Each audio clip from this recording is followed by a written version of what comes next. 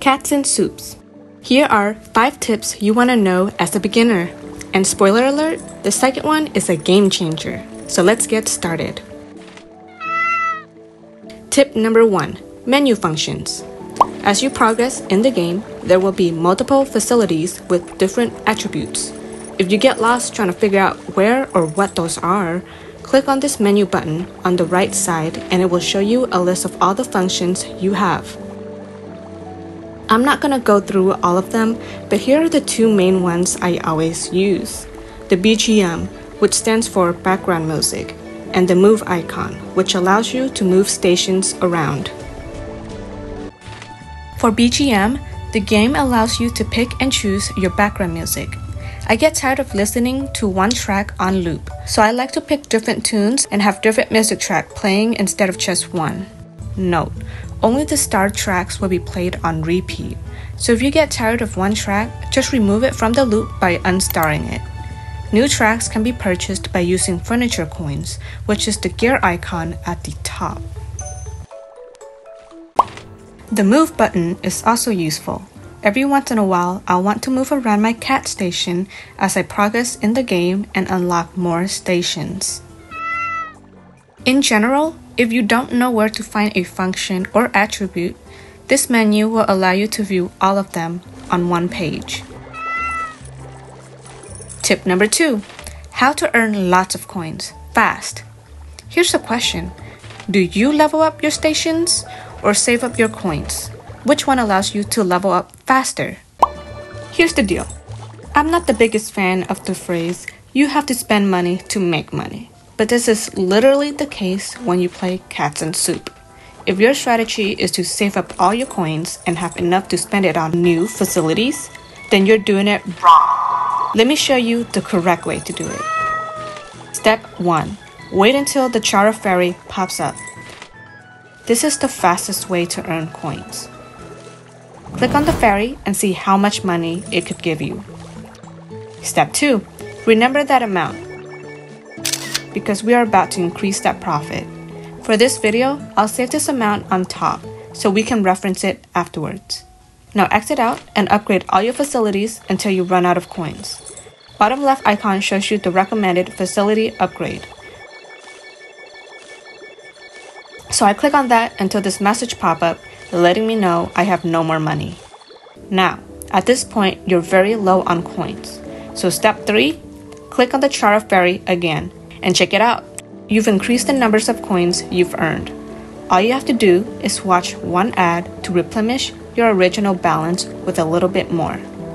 This is a win-win situation since you're not only upgrading your station, which now gives you more coins when making soups and juices, but you end up with more coins than before.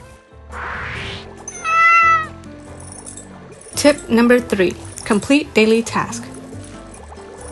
Nothing can beat the number of coins you earn from Charter Ferry, but daily task completion comes in second and you get gems, energy, and some extra tickets at the end.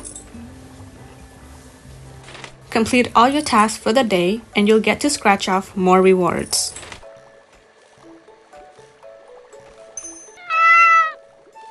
Tip number 4. Collect free tickets. Everyone loves free stuff, so don't forget to collect your free coins and energy tickets.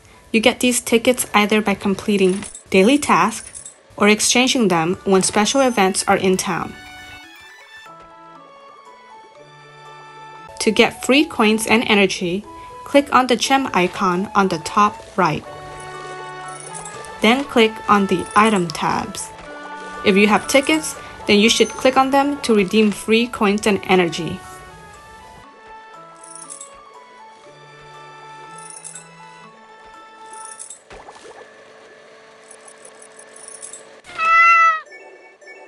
Tip number 5. Activate cat skill effect. Each cat has a unique skill. You will need to match the cat skill to the correct station to maximize the cat's ability. To do this, click on the cat icon on the top left of the screen. There, you can view your cat's ability. Some have more than one. The skills that aren't highlighted means you haven't unlocked the facility yet.